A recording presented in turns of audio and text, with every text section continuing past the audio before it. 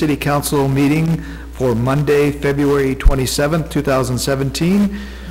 This time, can we have the roll call, please? Councilmember Durossette. Here. Councilmember Lane. Here. Councilmember Ryno.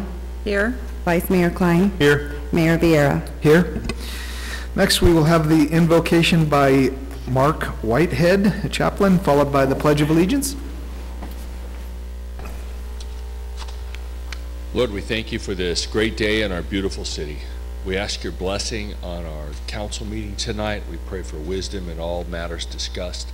Lord, we thank you for protection over our city from the recent floods that have hit so many of our neighboring areas. We thank you for protection over our citizens. We ask you to continue to keep your hand on our city, God. In your name we pray, Jesus. Amen. Amen. Pledge allegiance to the flag of the United States of America and to the republic for which it stands, one nation, under God, indivisible, with liberty and justice for all. Thank you, Chaplain. We have no presentations this evening, so we'll move to citizens' communications to council on matters not included on the agenda.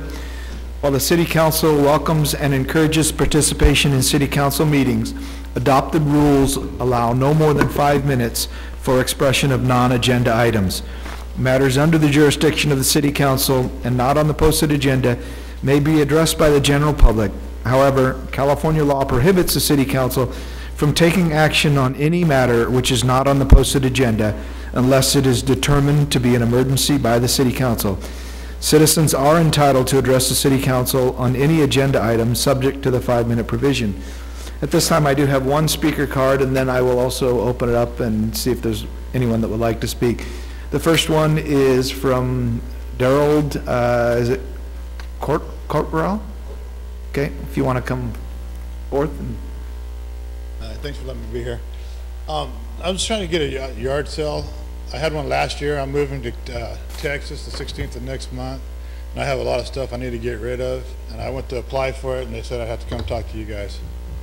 Okay, so I think we currently, we allow 2 per year? Correct, 2 in a calendar year, and I did meet with Darryl last week, indicated the municipal code unfortunately is very stringent. There's no provisions for me to waive that.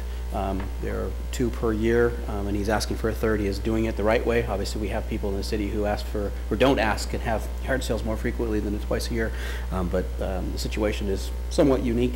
I don't have the authority under the municipal code to make any variances there, so he's coming here looking for direction from the council. Okay, so if, I guess there'd be a couple of questions on how we would do this. I personally don't have an issue. I think the whole intent was we didn't want someone to have a garage sale every weekend, and he has a legitimate reason why he would like it, and I appreciate him coming to the city and asking before just doing it. So I don't know, is this something, Tom, that we would take a straw poll or what? Well, yes, we do need that from you, but I would say just to flesh out a little bit more what you said, in light of the circumstances, that is the intent of the ordinance, the fact that he did try to go through channels, and under the circumstances of why he wants a third one, you could direct staff to handle this internally. Okay. That's what I'd recommend you do. Okay, let's start down the line. What's the will of the council? Yes, absolutely. Okay. I'm surprised you just didn't have it anyway. Most people would have just had it. You know, and I still get the permits too. I only had 1 this year, but still. Yeah. Thanks. Absolutely. Absolutely.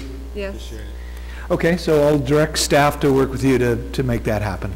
Okay. So I'll just come back in tomorrow and go over there? Or? Yes. Just come back into the finance department. We'll take care of it. Appreciate it, guys. No problem. Good luck to you. Thank you.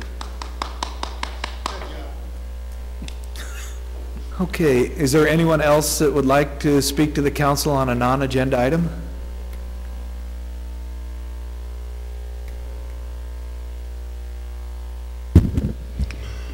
Leonard Shepard, 2841 Fowler Road, number 71, in the town of Ceres. And I'll tell you what, that was a great move. That was what you guys just did. Showed that you have compassion and that you're willing to make a little bit of leeway for somebody who's doing it the right way instead of 40 signs around still on the power poles from last year. I congratulate you on that. But it's kind of funny. People were putting up signs everywhere saying, pray for rain, pray for rain, pray for rain. We got it. And now they're saying, oh my gosh, you know, it's terrible. And the state of California, the idiots in the Capitol still haven't learned anything. We need to build, you guys probably all agree, we need more water storage so that our farmers can have water and the little fishies in the river could have water. Instead, I call them environmentalist wackos, if there's anybody in here that wants us to go back to where we were in 1850, which I read an account of two brothers who sailed a boat from Sacramento to Bakersfield on Lake San Joaquin, which was the San Joaquin Valley. And the average depth of was about 20 feet. That's what happens when you don't have any flood control. And I just find it amusing that everybody's so worried about, you know, the conserving water, and the stupids already said, no, we got to keep conserving water.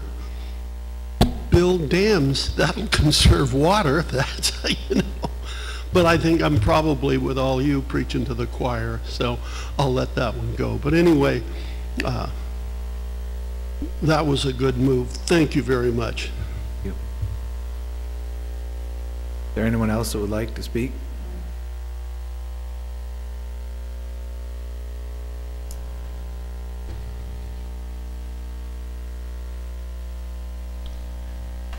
Good evening. Mike Miller from Series Firefighters Local 3636. I'm speaking tonight in an effort to gain your support for our MOU proposal that you'll be discussing in closed session tonight.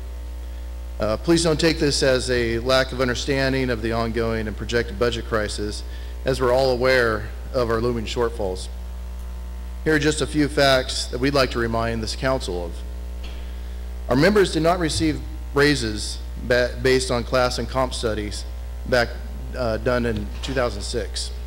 We gave up 10% of our pay several years ago and have gone without cost of living raises for over 8 years.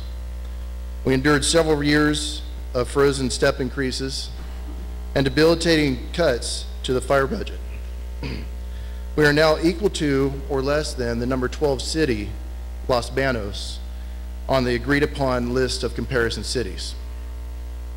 We used to have parity with the police, but now our middle engineer rank is $400 to $500 per month below an entry-level officer, and our captain ranks are $800 to $1,000 per month below a police sergeant. Our entry-level firefighters, they don't come anywhere near an entry-level police officer, and is slightly higher than a non-managerial code enforcement officer. We continue to lose personnel to neighboring agencies for better pay and opportunities at an alarming rate, resulting in large amounts of precious general fund money required to hire and train new recruits. However, even with the mentioned deficiencies in our contract and budget, our members are still motivated to provide the citizens with premium fire protection and emergency services. I believe this department has been able to provide these great response times and truly professional service largely due to resource sharing agreements with Modesto, Stanislaus, and Turlock fire departments. The items that we're asking for will have minimal impact to the general fund, yet would show appreciation for the many years of personal sacrifice from our members of this organization during such hard budget times. Please support our contract Please support our contract proposal that you'll be discussing tonight. I do have several copies of what I just read. There's a lot of details in there. I'd like to give you a copy if I may. You want to hand it to the clerk, please? All right.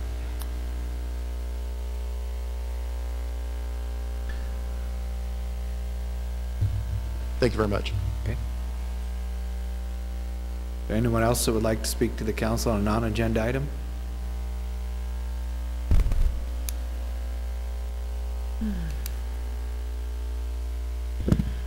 Thank you for letting him have his yard sale. I've already been over there and I bought, don't tell Azevedo that I bought more stuff.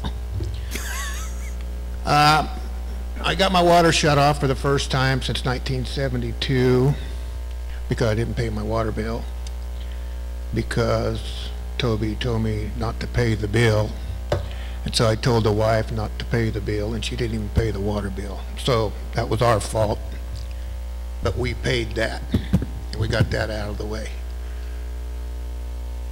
There's, I want to ask if I can be on the next meeting, because 5 minutes is not going to be enough.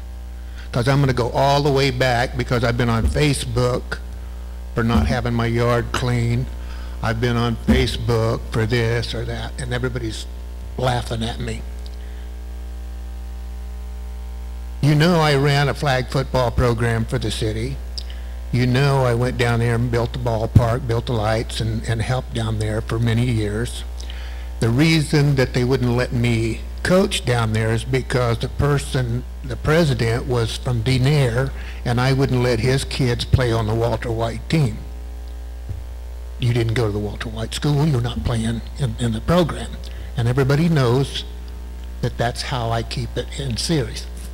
So that's why he told me that I couldn't coach down there. A lot of this is the same as $40 for the kids to play basketball. Everybody knows that. Now then, I look in the paper and I see the Arrowhead Club, they're having a tournament in Turlock, and it costs $125, and you're guaranteed 2 games. Go out to the baseball park, and it's $125, plus you got to sell $40 worth of candy, plus you got to get a sponsor, plus you, what? And these kids over at Central Valley is having fighting, kicking kids, bullying. Why? The kids don't have a place to play. This is irritating me. This is irritating me. We don't have a place for the kids to play, and what else are they going to do? What else are they going to do? This really frustrates me. And I was told that I couldn't run a business, so I got rid of my pipe vise, I got rid of all my thread tools, and then one of the people that worked for you, his pump went out in his backyard and pulling sand through his hot water heater and getting everything. So I called my buddy that I gave all my stuff to, didn't sell it to him. We went over there and fixed it. And he said, "You don't want no money?" And I said, "No, I don't want no money." And the other guy, he paid him. And he said, "Okay, if you're not going to take any money, here's some money. Whenever you go back to Texas and watch your daughter play, you can buy dinner for Donnie and you." And I said, "Okay." So that's what I did. I didn't get any money. And then my other friend called me up, one other friend. He put siding on his house and his leader wouldn't work. So he asked me to come over and fix this. I said, "I can't do it anymore because I can't take money." And he said, "Okay, I'll give you a bottle of tequila or vodka or whatever it is. I don't drink," so that's what he gave me. And I said, "I don't want no pay for it." And he said, "Okay, just take the bottle of whiskey or vodka or whatever it is. It'll be in my cupboard for years." So that's what I did. So I'm not getting any pay or anything from my. So the next meeting, I'm going to have it when I ran the flag football program, how many hours I worked down there, how many hours I worked in the basketball program, because your program, Cassie Baker got paid to run your program, and Tracy Bull got paid to run your basketball program. Art Maley, Jim Marshall, Burl Condit, Joanne Borges, Kathy Casey, and Paul Caruso gave me the Series Youth Basketball to run. I don't know why that the city pays somebody else to run a program that's not even Series Youth Basketball. It's the Hooters, it's the Hoosiers, or whatever it is. Okay. So Don, I'm missing the point here. What are you asking for us to do? Well, I don't know. I'm gonna put it in the Facebook too, that not only I have a dirty yard and a place, that I have done good things. I've helped my neighbors. So I'm going to put it on Facebook that I've ran a flag football program for the city. I've run baseball out there. I put the lights up out there, and everything that I've done for the city. It's not all. I've been in there that like Lemke, Donaldson won't talk to us.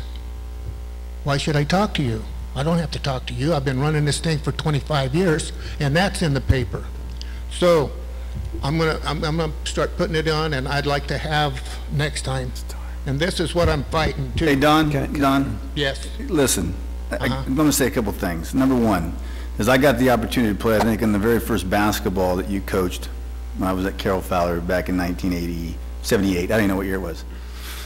I remember. And I watched you, just give me a second here to talk, and I've watched you this whole time for the last 40 years to see all the great things Don Donaldson has done. And I'll tell everybody, and I'll tell the Sirius Courier, that you've done some amazing things for kids in our community, for people. Even coming to my house and helping me with my air conditioning unit, and just all those different things. And I see this, and I'm just, this is me and you. We've been friends for how many years? Long time, right? I will sit down with you anytime, Starbucks, and talk. And I'll go on Facebook, and I'll put all the great things Don did, because Don did do those things. There's no question about that. But not to cut off the mayor or anybody else, but you know, there's only 5 minutes for the citizen communication thing going on. Right. And you're here all the time. And I see my friend unhappy, because I'm going to tell you that you're my friend regardless of all the things that have happened in this world, right? But I would love to sit with you and have a cup of coffee. Yeah. Okay? All right. Yeah. But that's not the only thing and I know you guys don't have anything to do with this, but you know, I'm a Vietnam veteran, and I'm other things too. Determined to be a Vietnam area herbicide exposed veteran. And the other day they sent me a letter saying, you have to prove that you was in Vietnam in 1965. You have to prove that you was on the ship USS Guide MSO 447, and we're denying you health care for that. And that aggravates me too. You know what I mean? You serve your country, and you're over there, and they give you a medal, they give you everything, and then they tell you that you have to prove that you was on a ship in a combat zone. And that's pretty frustrating too, you know what I mean? So that's what I'm fighting also. Not only you people, I mean, this is not, I mean, we've got it cleared up with Toby and I, you know, with our, but things are just, it was in the paper, and people coming up to me and said, Don, you clean your yard up yet? What do you mean? My motorhome won't start now because I had to unplug it, which I shouldn't have never had to unplug. Now I've got batteries in there that's, I don't know what I'm going to do with. But things that happened, everything happened, and it shouldn't happen. You know what I mean? People don't come to me and say, well, Don, how come Lemke, you won't talk to Lemke? It's only one-sided. How come when Azevedo put it, they didn't come to me and say, do you have? No, he just go ahead and put it in the paper. I don't understand why they do that. I don't understand. I don't know, Don, either, but we're going to have to move on if you don't mind, and I'll be happy to come have coffee with you as well, and Councilmember Durossette. Can I be on the next list? I think it's best if we just kind of sit down with you separately, and then, you know, if we need to help you with Facebook or put something out there, I couldn't agree with you more. You have done a lot for the community, but I think it's better if that's handled separately. I don't know that we need to have the discussion with all of the other folks. Okay, thank you. Okay. Is there anyone else that would like to speak to the council on a non-agenda item? Okay, with that, we will move on to appointments to boards and commissions. We have none. Conflict of interest declaration. Is there anyone that would like to declare a conflict of interest on the consent calendar or public hearing? Tom, just one question for you on item number 8, because I'm one of the applicants. Do I need to turn that over to the vice chair? No, you could participate. Okay. Okay, with that, we will move to the consent calendar. All matters listed on the consent calendar are considered routine in nature and will be enacted by single motion unless otherwise requested by an individual council member or the public for special consideration. Otherwise, recommendation of staff will be accepted and acted upon by roll call vote. This time, is there anyone on the council that would like one of the consent calendar items pulled for further discussion? Okay. Anyone in the public? Okay, hearing none, I'll bring it back to the council for direction on the consent calendar items. Move to approve 1, 2, 3, 4, 5, 6, and 7. Second. We have a motion and a second. Can we have the roll call, please? Councilmember Durossette. Yes. Councilmember Lane. Yes. Councilmember Ryno. Yes. Vice Mayor Kline. Yes. Mayor Vierra. Yes. Motion passes 5-0. Thank you. We have no unfinished business this evening. We have one public hearing item. Item number 8, hearing to select a nominee for consideration of appointment as a city member to the San Joaquin Valley Air Pollution Control District Governing Board. Mr. Wells? Thank you, Mayor. Apologize, Council, for getting this to you a little bit later than we normally do, but on Friday we did receive some information from the Air District confirming that this action needed to be taken prior to March 10th, which is before our next council meeting on March 13th. So we added this item to the agenda on Friday, amended it, and a staff report as well. Just for information for the audience, this item is selecting a nominee to the Special City Selection Committee for the appointment to the San Joaquin Valley Air Pollution Control District Governing Board. Mayor Vierra has sat on that board in the past, has applied for that, as well as an individual from the city of Patterson, Councilmember Dominic Farina. Those are the two applicants for the council's consideration, and in accordance with the board's guidelines, they require us to conduct a public meeting. We did schedule it under a public hearing just so we make sure that we get any communication from the public, and then council takes an action, and your options are to approve one of the two candidates, yourself would be one of those, or to not recommend a candidate going forward. It's up to the council after hearing from the public on which direction you'd like to do. Once that's completed, if you so move forward, that resolution would be forwarded by the clerk to the governing board for their information and final vote process. Okay, at this time, we'll open it up to the public. Is there anyone that would like to speak on this item?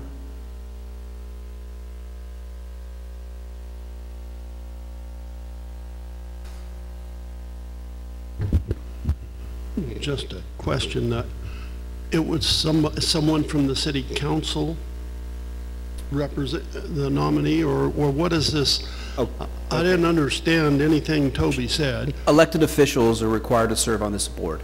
Okay. So it's the elected officials are selected throughout. There's a large city representative and small city representatives. This air board goes from, in essence, Bakersfield to Stockton. So it's a very large district with lots of representation across the valley. Mayor Vierra has sat on this board before, so he knows it very well. Well, I got no problem with that. At least we have one intelligent person on the board. Thank you. So, thank you. Just a little bit of background on that that I can provide. The air district for the San Joaquin Valley is made up, the board is made up of one county supervisor from all of the counties in the jurisdiction. They serve at as long as they would like. Currently, the representative for our county board is Ms. Olson. It was originally Bill O'Brien. And then there are two governor appointees. They are usually medical doctors, and then 5 city representatives that have to have a requirement of, I believe it's it's either 2 or 3 large cities, which means a population over 100,000, and then 3 smaller cities under 100,000. And the way that the legislature made the makeup of the board is when one large city is selected, then it discounts other regions in order to make up that. So in this last round of elections, Mayor Brazil lost his re-election. He was the mayor for Augustine, and a council member from Bakersfield, which was the large city, lost. As a result, the rotation went to the city of Stockton would be the large city, and then the small city would have to come from Stanislaus County. No one from the city of Stockton submitted an application, so it defaulted back to Bakersfield. We had 2 applications submitted for the small city here in Stanislaus County. Mine was one, and then Dominic, who is a council member for the city of Patterson, was the other. All of the cities here in Stanislaus County will have this agenda item, and they will do one of two things, either choose him, me, or no one. And then the candidate with the most city votes will go before the citywide selection committee, which is made up of all 52 cities in the air district, and you have to get at least 31 of those cities to vote for your appointment. So there's where we are with it. This is the first step of that process, so. Thanks. Yes, I did serve for 6 years on that board from 2006 to 2012 and was the chairman in 2010, so I'm a little familiar with what goes on there. So, any questions of me or the other candidate? No? Nope. Okay. Again, is there anyone else in the audience that would like to speak on this? Okay, with that, we'll close the public comment and bring it back to the council for direction. I nominate Mayor Vierra as a candidate for this board. Second. Okay, we have a motion and a second. Can we have the roll call, please? Councilmember Durossette. Yes. Councilmember Lane. Yes. Councilmember Ryno. Yes. Vice Mayor Kline. Yes. Mayor Vierra. Yes. Motion passes 5-0. Thank you. Thank you. New business, we have none this evening. We have one discussion item. Finance Department, Utility Division, sign up for service requirements and procedures. Mr. Wells or Ms. Dean? Whoever. I'll start, and Suzanne can follow up with some information as necessary. So as council recalls, December 12th meeting, during the citizens communication section of the regular meeting, we had 2 citizens inquire about the process that was used by our finance department to sign up for service. Primary conversation and concern was, were the requirements too onerous, or is there anything we could do to make that process a little easier? So as provided in the staff report, staff did some informal surveys of several surrounding cities and other jurisdictions and provided the information that we use for the sign up for services. In essence, it breaks down simply, the detail again is there written, but simply some jurisdictions choose a higher deposit or written documentation. We fall on the other end of the spectrum in terms of written documentation, requiring a potential user of our services to provide written documentation in the form of a rental agreement, if it's a tenant, or a grant deed or some other escrow paperwork showing that they are an owner of the property. So that's our kind of default. City of Turlock, for example, uses a deposit that's about $350. TID similarly, but do not require any evidence of their relationship to the property. TID, if they don't have any evidence, will look back at 3 months of the previous user's bill to establish their deposit. So it's kind of the two ends of the spectrum. From our staff's perspective, we'd recommend the procedures to stay the same. We do feel it is appropriate and it is very consistent and similar to what the City of Modesto uses as our most common neighbor. We do do what we can to recognize unique situations and get the paperwork as necessary. There's always, as we heard today, some anomalies that come up from time to time, but we do feel as a policy that applies to all folks, this is the most effective way to do it that we've found. We haven't seen anything else out there. The one-offs are difficult to set policy for. I mean, we set policy for that meets, in most cases, 90% of the time.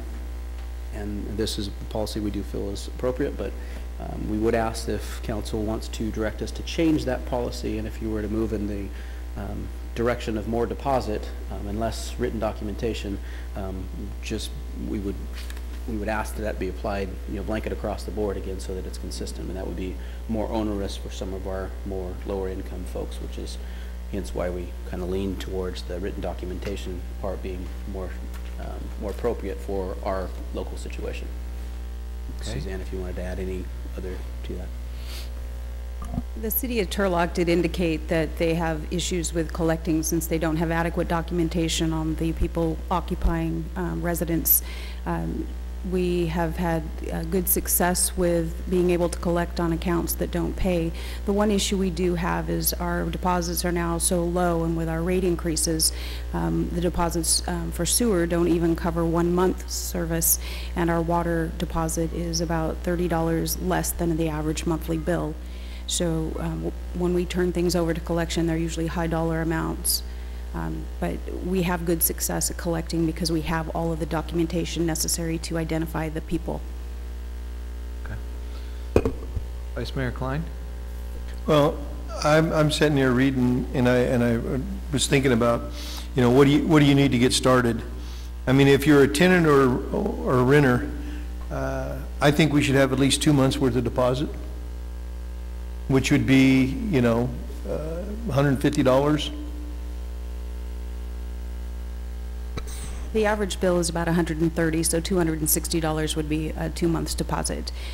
That's for all three services. For sewer, our deposit is $25, and the average bill is about $60. Okay, well then I think we need to get deposits for at least an additional month, so you're paying the first month and last month. If you're a homeowner, my question is when it says and/or letter of credit. So if I own a piece of property here in town and I get a home for a rental, I establish it. And as I'm fixing it up, I want to turn the utilities over to me. Can they just, if I come into the finance, can you just look at my past history on my residence that I have now without me having to go out and get a letter of credit? Yes. Okay. So that would be substantial, just telling you where I live. You would go back to my history, and I don't have to chase down everything else. Right. Okay. But he would still need to show that he owns the property. Yes. But you wouldn't have to go to another utility to get a letter of credit because we have history of good credit here. Okay. Any other comments before I open it up to the public? Okay, at this time, I'll open it up to the public. Anyone that would like to speak on this item? Okay. Hearing none, I'll bring it back to the council just so that I can summarize here. We currently do not require a deposit.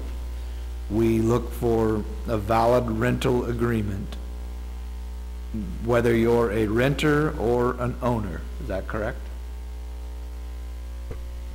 No, we do require deposits unless you have good credit with us or with another utility. And by good credit, we mean no more than 2 late payments in a 1-year period.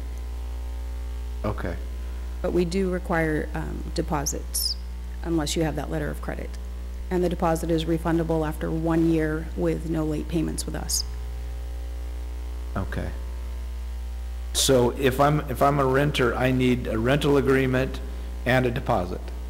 Yes, or a rental agreement and a letter of credit saying you have good service history with another utility. We take TID, MID, another city, PG&E. How many letter of credits do we see? A lot. Really? Yes. We have a lot of people that have really good history and they bring those in. Okay. So your request is to increase the Deposit to equal to 1 month. Okay. So if it's $130, I think we need to increase it for 1 month. Staff wasn't asking for that increase. We feel that where it's at, we're okay with where it's at. If the council wants to increase, that does, you know, provide some challenges to, you know, we do have, you know, a lower socioeconomic situation here, and some of those folks, that would be a challenge for that to increase that dramatically. But again, the council can set that direction. At this time, we were not asking for an increase. We were just asking for the policy and procedures to stay the same. Yeah, I think what we wanted to do is just try to make it easy for people to go over there and start service. Right, but to me, this looks like it's easy. I don't know Right, how, no. I don't know how it could be any easier. I'm saying the same thing. I'm reading this, I'm with you. Yeah, I mean, to me, it's real easy. And I think the one meeting where there was a discussion, there was a separate issue of customer service, and I think that needs to be taken away from this, and that needs to be addressed separately, because to me, to start service is really easy for the city. But you go back to,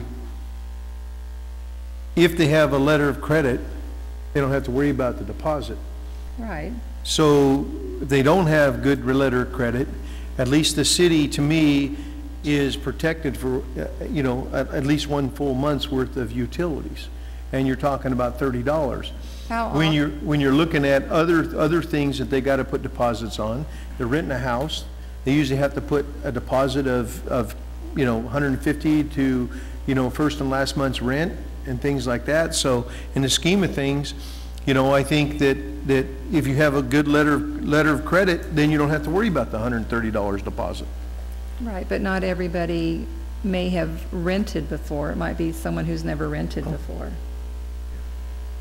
Do we have a lot of problems with people bailing on paying their bills? We have significant amounts of money in collections, yes. I didn't bring the statistics tonight on what's in collections. But we're very we're very diligent about getting that. And they we get typically their get final our bill, and then within 2 months they're turned over to collections if they haven't paid, and it starts hitting their credit report and affecting them. But are we successful when we do collection? Sometimes. Okay. Sometimes. Councilmember Lane? Well, you know, looking back, and the reason why I thought we were having this, I mean, this is fine. I think it was on the customer service side that we talked about that was more as what Councilman Member Linda said, Ryno said. You know, I'm okay with this, but again, I heard something over here, if you already established credit, you've already established in the city, then they don't have to bring all that stuff in. Well, no, they have to provide proof that they own the property. Okay, well, I think that's kind of where we were talking about before. How can we make that easier for somebody? And that's, this here is not showing me that. The rates and all that are fine. I don't see a problem. And I think Mr. Parson actually brought it up, and I think he's wanting to stand up now and say something. I think that it all sounds real simple.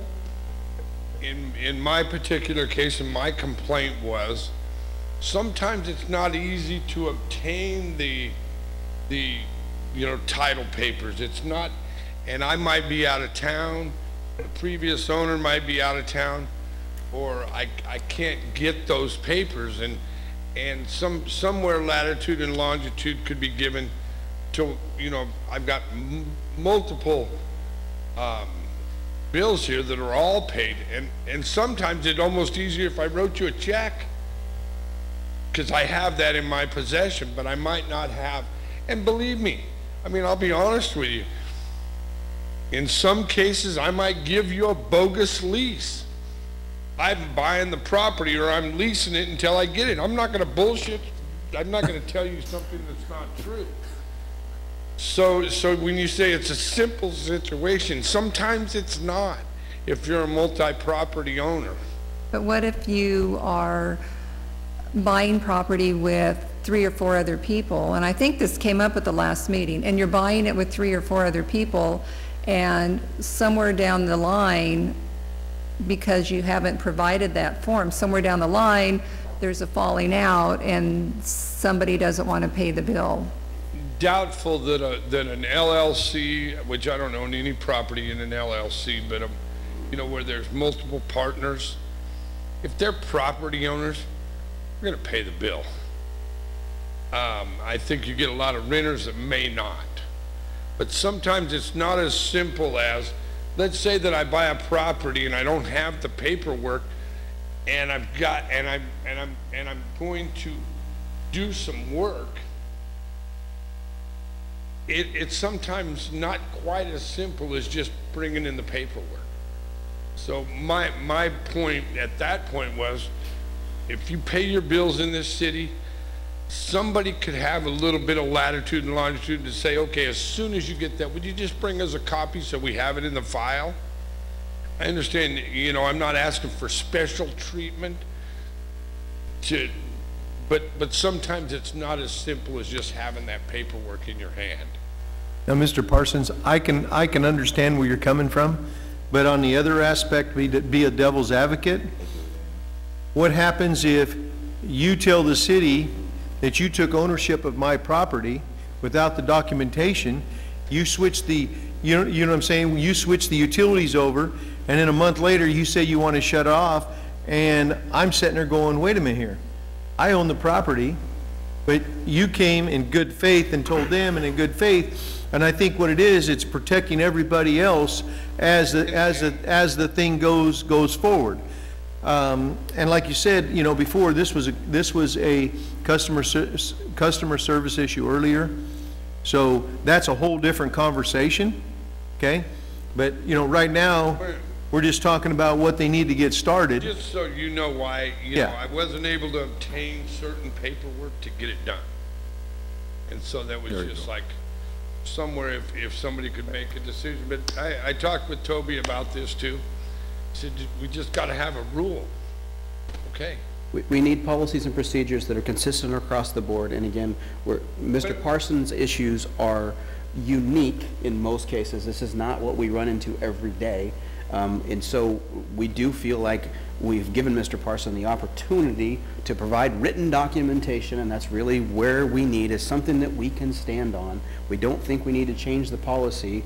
He knows where we stand, and that what this is about is the council still consistent with that policy, that yes, we need written documentation, and if the idea of latitude on what that written documentation is, I think it's already there.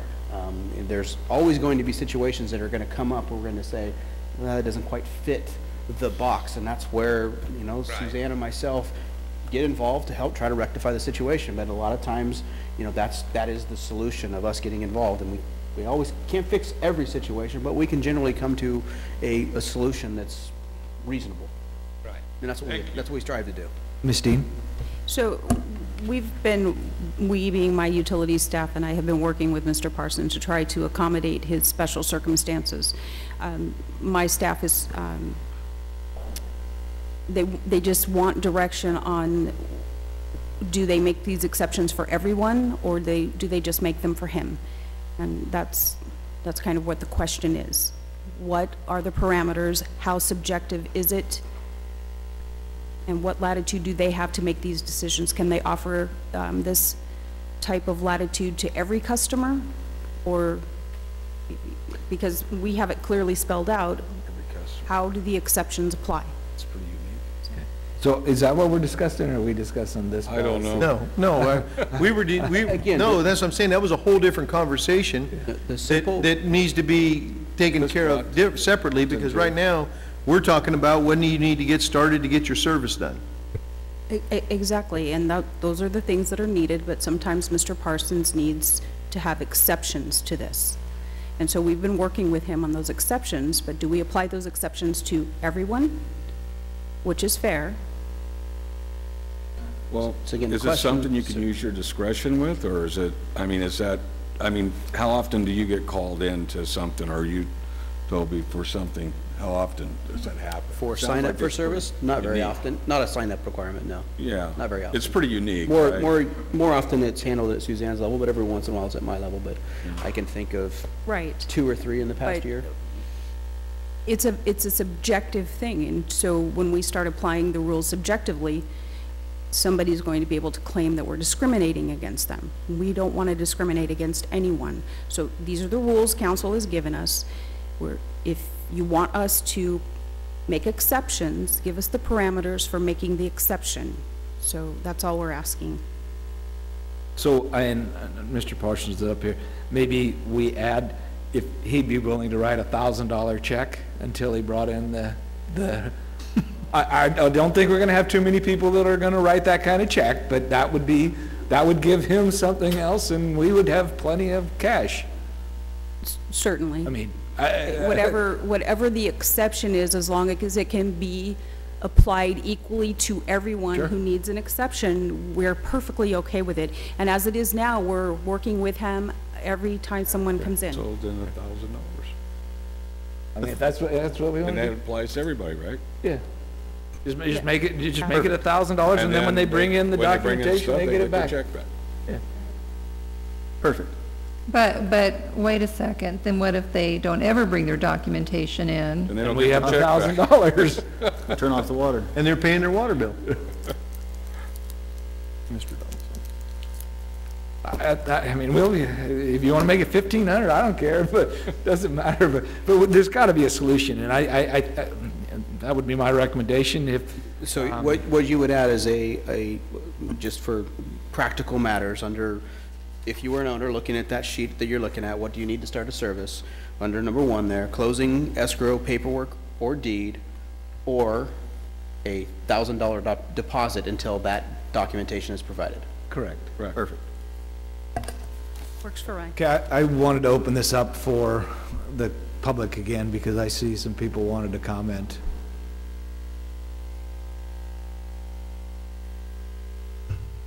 I think that's a great idea, because $1,000, if you made it 50 or 75 or something, but $1,000, it's, the person's got to have the intent to do things right, because they're not going to give up $1,000 just like, oh yeah, I won't bring the documentation in, I don't care.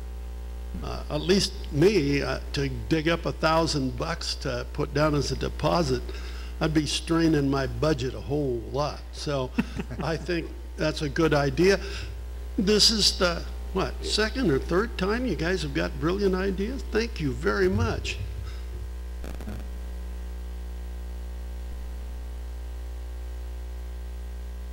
I don't think that I should be talking if I didn't pay my water bill, but I own rentals also, and $850.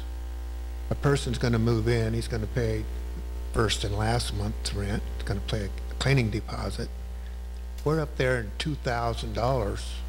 People don't, you know, they don't have that kind of money. And if I can get somebody to come up with $2,000 to pay first and last, I'm going to pay the water bill myself. Put it in my name, and if I can't get it out, that's a thing. If it's in my name, they don't pay the water bill, can I have it shut off? If it's my property, and they're on there, and I'm paying the water bill, but they're paying the rent, instead of $850, it'd be $975. If they don't pay that rent, can I have it shut off? I think legally, if you're a property owner, yeah. Are you sure? You'd probably have to go through the unlawful detainer process, and so we wouldn't recommend that, unless they were out. Right, and we don't do that to tenants where landlords are paying the bills. We do notify the tenant and give the tenant the option, though, to pay it if they want to. But we don't just go out and shut off tenants' water if the landlord's not. To do the homeowners. We don't want to go down that path yet. No. We don't do apartment complexes either. Yeah, we would want to go through the proper channels before we did that, so. So that's no, I can't do that. No. Okay. Thank you. Anyone else? But I'm still going to let them move in if they're paying to people that work at Walmart or Kmart or Taco Bell. They can't rent my property because they don't make enough money. You know, that's a whole nother discussion. I know, but you have to get the right kind of people to rent your property, and now the rent is, the move-in is so much money. I mean, they have to make quite a bit of money. You just need to lower your rents. Yeah, but Mr. Donaldson, I think we're talking about the $1,000 is for your being a property owner. And let's say you buy a house across the street from you, but you don't have the documentation that you have sole ownership of it yet. So you come in and you want to turn the water on, turn the utility on so you can do any kind of remodeling, but you don't have the ownership, then you write a $1,000 deposit until you can supply the documentation, and then you get your $1,000 back. That does not go for a rental agreement. A rental agreement, knowing they're a rental tenant, they should bring in a rental agreement. Okay, that's okay. So it's mostly for a property owner is what we're discussing. Okay. Yes, and that would be the thing. The check would be cashed and held in escrow in a deposit account. And then as soon as the paperwork's in, we'd refund it. Yeah, okay. Okay, is there any other discussion on this item? No. Okay, well, I'll look for, we need well, this is the discussion item, so we'd have to bring back. So you got the direction? We got the direction that we need, and if we need council action, we'd bring that back at the next meeting. But we will review that policy, make the appropriate information, and bring back if necessary. Okay, thank you. Next, we'll move to council member referrals. Is there anyone on the council who would like to have an item placed on a future agenda? Yes, I would. I missed the last meeting, and there was a discussion about the TOT transit occupancy tax, and I would like to bring that up for discussion, bring that back for further discussion with the council. Mr. Wells, can you? Bring that back. So last time we had, so there's, I see 3 heads nodding, that is, I see 2 heads nodding. Is there 3 heads nodding? Well, Wait, what are we nodding head for? The question is, you brought this at the last meeting to bring an item forward to the council for consideration of the TOT. He wants to have a discussion about it again because he didn't get to take part in it. So if you were 2 and 2 before, and now you're 3 and 2. And what I'm looking for is that 3 of you would like to bring a formal discussion item and to agendize. So last time there was only 2, and a 2-2 is not enough to direct me to do that. Is this for the TOT Advisory Committee? Is that what it is? Mr. Kline's bringing it up. Is that what you wanted? That's what we discussed. The mayor wanted to agendize something to talk about a TOT Advisory Committee. That was what it was for. It wasn't necessarily the TOT. Yes. So that's what you want to do, is bring that forward? I want to bring it back to discuss the TOT Advisory Committee. No. Are you asking for our vote? Yes. Okay. He said yes, I say yes. Yes. Recognize with the current level of items that are scheduled and considered for discussion currently, this is probably not likely to come until late April, early May, based on we are really impacted between now and then. So I just want to make sure that set the right expectations. Okay. Steen, anything? Mr. Hallahan? No, Mayor. Mr. Wells? Thank you, Mayor. One item of note, a couple items of note. First one, Crow's Landing, the Crow's Landing Road, the Stanislaus County received a grant, for a planning grant from some state monies, and they're looking at the 22-mile corridor, basically from Modesto all the way out to Crow's Landing. And there's a workshop tomorrow evening at 6 o'clock at the County Ag Center, looking for citizen really input of what Crow's Landing should look like when it grows up the roadway. So obviously we have a section of roadway that passes through our city if anybody's interested in that.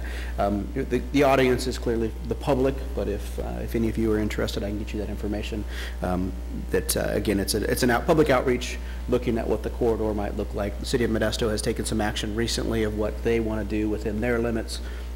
Our West Landing specific plan has a specific vision, so we're monitoring this. Mr. Jordan is participating in the program to kind of see how this might look in the long term. Basically, roadway configurations, median, no median, number of lanes, that type of thing. And this is a planning effort, again, using some grant funds that the county obtained. So that's tomorrow evening. A little update on the latest information on the releases from Don Pedro. As most people are aware, about a week ago, Don Pedro opened the spillway gates, releasing initially 18,000 cubic feet per second, putting basically the lower portion of Tuolumne River in the flood stage. Flood stage being measured at the 9th Street Bridge at an elevation of 55. It reached an elevation of about 60 feet. The flows were reduced to 16,000 cubic feet per second, and that's where they've been for the last several days.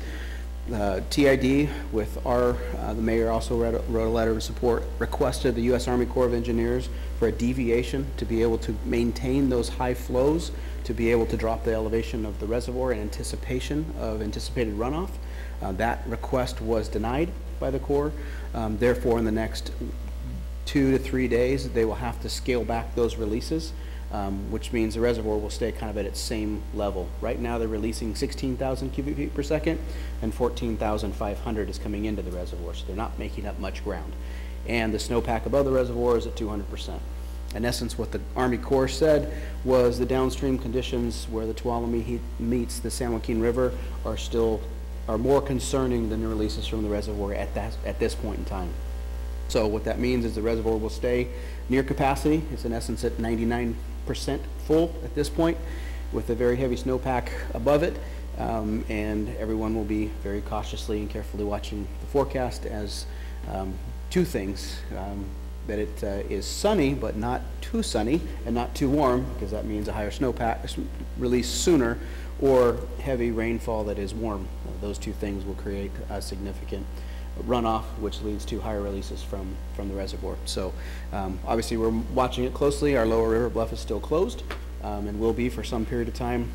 The bottom 9 of the golf course is closed as well, and that will be that way for some time. As those releases drop below the 10,000 cubic feet per second level, which we'd anticipate in the next week or so, that will get it kind of below those 2 elevations, but obviously those areas are going to be wet for a long time. And with the snowpack where it's at, we're looking at runoff conditions very high for at least into July. So a lot of water coming down the river and heading out to the ocean, which is very unfortunate.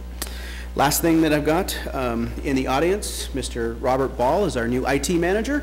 He started 2 weeks ago, and so we're happy to be here. He's entering his 3rd week this week. So Robert joins us. He's got a varied background and has an MBA in IT or a master's, sorry, not an MBA, a master's in IT, and so we're happy to have him. We're filling some large shoes that Farron left us after a very long time, but we're happy to have him aboard, and I'll bring him up to meet you guys when the meeting's over. Great. Mr. Westbrook. Planning Commission will be considering the preferred land use alternative at their meeting next Monday for the general plan update.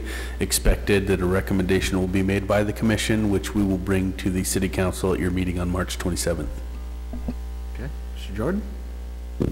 Thank you, Mr. Mayor. Just reiteration of Mr. Wells that we expect the water to be receding out the lower bluff in the next few days, so we'll be keeping an eye on that and see if there's any impacts or issues or damages from the excessive flooding, and report back to you on that. Okay. Mr. Smith? Mr. Nichols? Mr. Hallam?